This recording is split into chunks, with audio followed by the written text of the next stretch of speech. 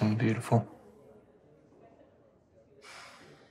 Oh no, did I miss the fireworks? You sure did. Which means that you did too. Being here with you, I am missing nothing. Have I told you that you are the best husband in the entire universe? Not enough. Look, I just want you to get better so that we can have decades of 4th of Julys ahead of us. That's the plan. Good. So, now that we're past the worst of it, be straight with me. How bad is the fallout?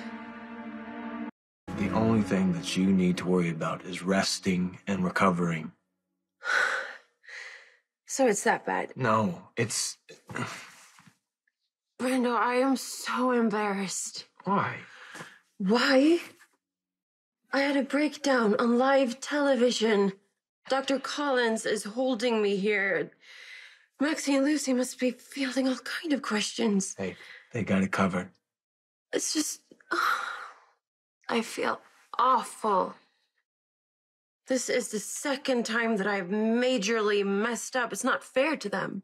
Can you believe the cafeteria ran out of hot dogs on the 4th of July? That has to be illegal. You're awake. How are you feeling? She is stressed, so please tell her that everything at Deception is fine, that Lucy and Maxie are handling PR, that everything will be back to normal in no time. It's my mess. I should be there to clean it up.